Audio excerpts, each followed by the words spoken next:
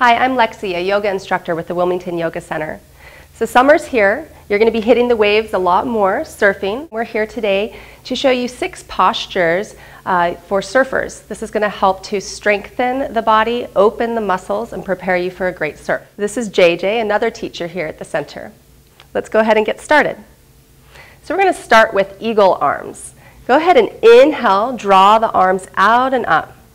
As you exhale, sweep the hands down and draw the right elbow underneath the left. Let the front or back of the palms meet. Now as you inhale, draw the shoulders up and sink the shoulder blades down.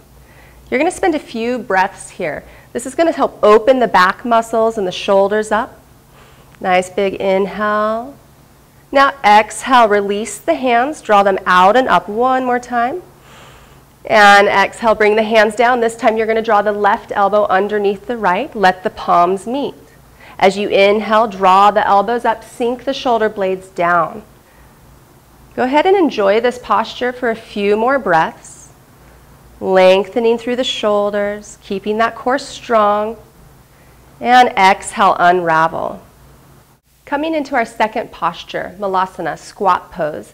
Go ahead and separate the feet a little wider than hip distance. Maybe the toes turn out a bit. And from here, you're going to sink down, bring those sit bones towards the floor, bending those knees nice and deep. Let the arms come inside the legs. Palms are pressing firmly. Now, if your heels are lifted like JJ's, roll up your beach towel. Take it underneath the heels. This will help you ground down, finding some stability. Go ahead and sink those heels down, JJ. Good. Now pressing the elbows into the knees, knees back into the elbows. We're going to find a nice long spine here. Soften the shoulders. Draw the front of the chest through. Deep breaths. We're opening the hip muscles. This is going to help prepare you for when you're sitting on the board waiting for that next wave. I'm going to remove the towel out from underneath his heels. And we're going to come into our third posture. Stepping back into plank. We're going to hold our plank pose for a moment and then go into Chaturanga Dandasana. In plank pose, you're strengthening the core. You're strengthening the triceps, the arms. Keep that gaze ahead of the fingertips so the neck stays in line with the spine. Energy shooting out the heels and the crown of the head. Hold this for about 10 to 30 seconds, maybe even 60. And then slowly lower down, keeping those elbows in towards the side body. We're trying to maintain a 90-degree angle here in the arms. Elbows are staying in line with the body. You can hold here to build core strength and heat. When you're ready, release down to the floor. Untucking the toes, we're going to come into locust pose. Draw the hands back behind you. Now on a strong inhale, lift the legs, lift the chest, lift the arms. We're going to strengthen all of the muscles of the back body here. Great for paddling, great for checking the waves behind you. Take a few deep breaths here. On each inhale, float the body up. As you exhale, hug into center. And then release on down. Coming into Navasana, boat pose.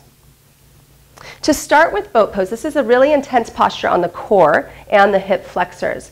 So to start, bring your hands down by your sides, just fingertips or palms. We really want to try to keep an upright spine here. Now float the feet up. Maybe trying to keep those heels in line with the knees. Squeeze those inner thighs together. Now if the hands are down on the floor, pull the hands back and let the chest reach forward so the spine stays long, neck is long. The next phase of this pose would be floating the hands up. Again, strengthening the core. And if you'd like to come into the full expression, maybe the arms and the legs straighten. Beautiful. Come on down. We're going to come into happy baby. So hug the knees into the chest and find the outer edges of the feet. Draw the knees towards the armpits. Keep that tailbone reaching long towards the floor. It might feel good to rock side to side here. Let's move into a twist. Bringing the knees together. Tee the arms out nice and wide and float the knees right over the hips. Let the heels be in line with the knees. Take a deep inhale. And exhale, release the legs to the right. The vision can go over the left shoulder here.